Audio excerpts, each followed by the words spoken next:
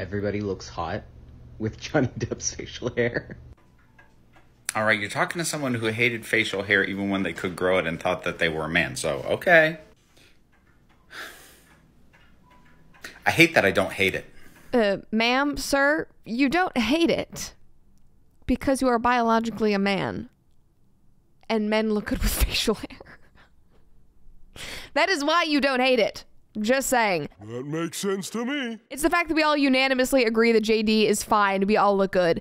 Yeah, Johnny Depp is fine as hell. And if you're a woman with facial hair, maybe you look good too. I really don't care. Somebody else said I just look like my oldest brother. That is true. When I use this filter, I either look like the person that Matt Walsh debated with on Dr. Phil, or I look like my older brother. There's no in between. And no, my older brother is not Ben Shapiro.